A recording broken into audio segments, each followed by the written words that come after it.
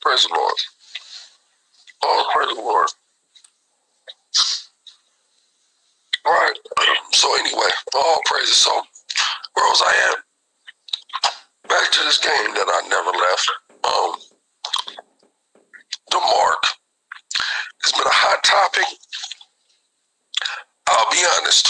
All you brothers out there that's teaching all these things about the mark of the beast. The mark is this. The mark is that. The mark is philosophy. The mark is religion. If you can't tell by now that your doctrine, your belief in that regard is obsolete, I'm starting to worry about you. I'm going to be real.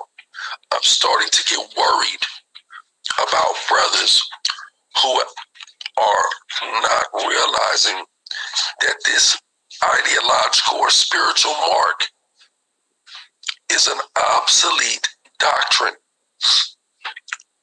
There are many doctrines that come from the old school that have been rendered obsolete, and that's okay. Give me the book of Daniel, how the knowledge shall increase